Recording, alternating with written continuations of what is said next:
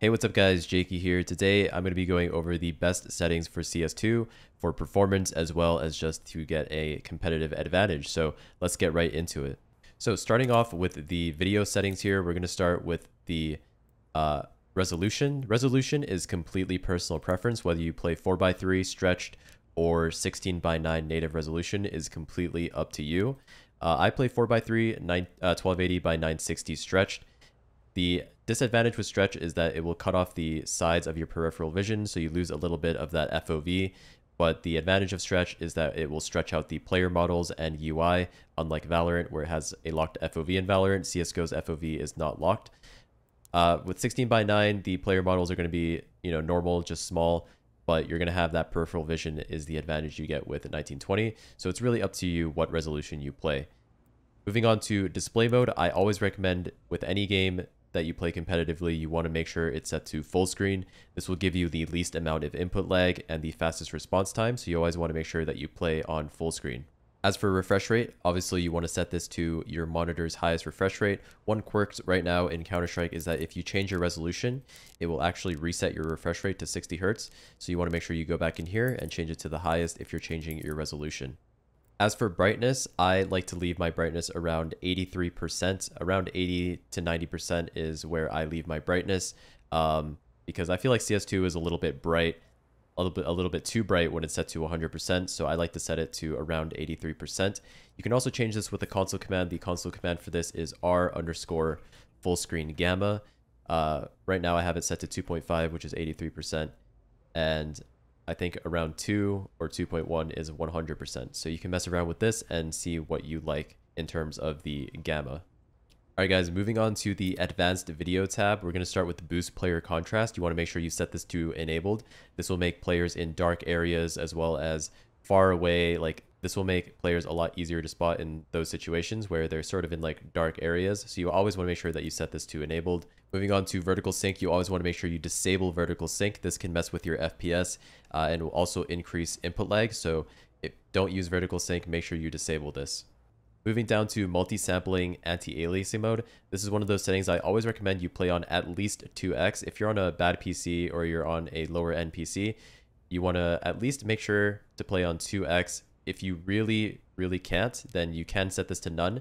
But the reason why you want to make sure you want to play on 2x is because this setting will make your game look a lot better in terms of the jagged edges, like on the guns, player models, even buildings. You want to make sure you set this to 2x so that it smooths out all those jagged edges and it makes your game look a lot better. I recommend 4x if you have a decent PC. Like if you have just an above average PC or average or above average PC, then make sure you set this to 4x. But if you're on a lower end PC, then try to at least go for 2x. If you really can't, you can set this to none. But this is one of those settings that make your game look a lot better. Moving on to global shadow quality. With CS2, shadows are actually a big advantage. Player models cast shadows on the ground, and you can spot those on the ground before you even see their player model. So I would recommend you play on high or medium. If you have a decent PC, play on high. If you have a lower end PC, play on medium.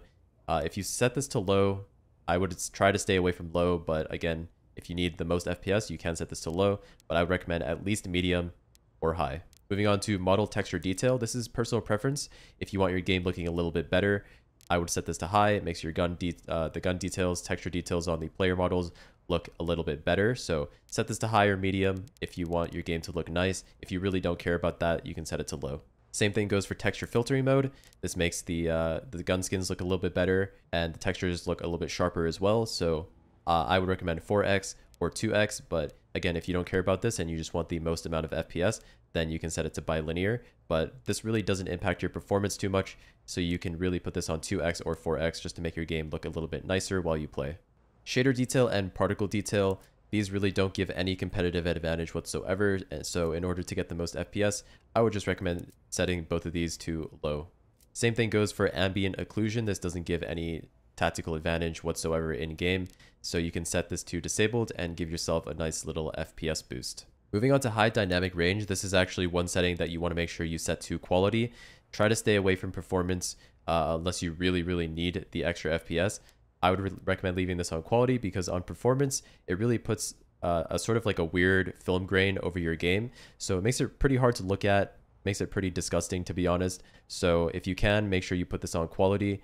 Moving on to Fidelity FX Super Resolution. This does some weird upscaling with your rendering resolution. So you want to make sure you set this to disabled, because we don't want our game like bouncing between different rendering resolutions. We want it staying on the same one. So I would just recommend leaving this on disabled. And the last setting here, NVIDIA Reflex Low Latency. I recommend for most people, you're going to want to set this to enabled plus boost. If you're having issues with enabled plus boost, such as stuttering or any other type of weird issues, you can change this to enabled and see if that fixes your issues. I would try to stay away from disabled. For most people, you're going to be on enabled plus boost or enabled. All right, guys, moving on to the HUD edge positions. This is completely personal preference. This pretty much changes where your health and stuff is going to be positioned on your screen, like your UI. So right now this is default with it at the very edge. If you change this setting, let's say I move everything in towards the center of my screen. This is basically what it looks like. It just pushes all of those UI elements towards the center of your screen. So this is all personal preference.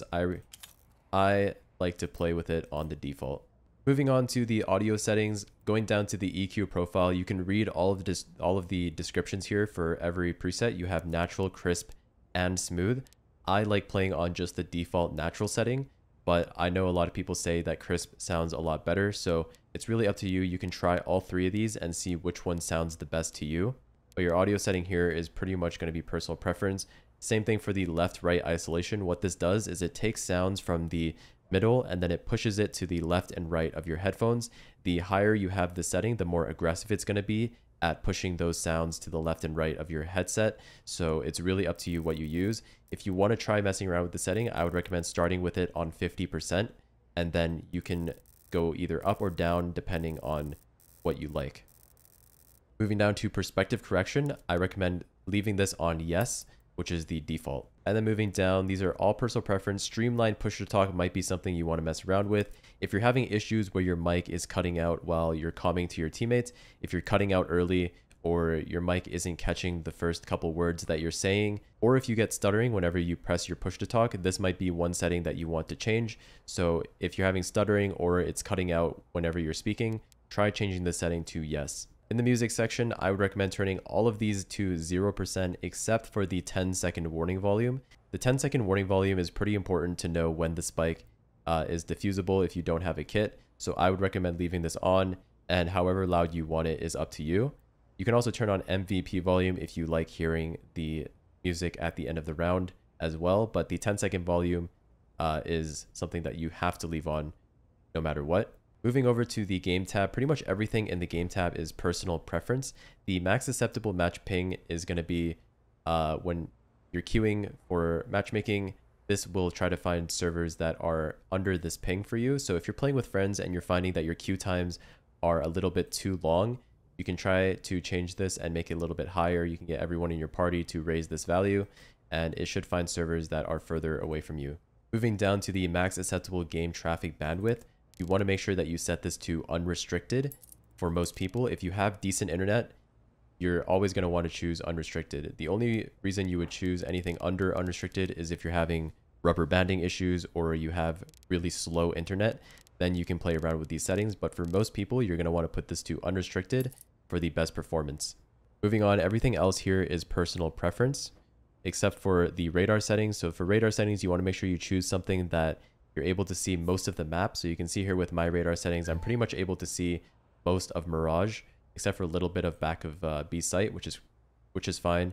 But for the most part, I can see the whole map, so I can know what's going on at all times around me. And these are my radar settings if you want to copy those. And that's pretty much it, guys. Those are the best in-game settings for CS2. If you guys want another guide on how to set up an auto exec and the best commands to put in an auto exec, I can make a video on that as well. Make sure you leave a like, comment, and subscribe to let me know if you want an auto exec video. That's pretty much it, guys. I will see you in the next one. Peace.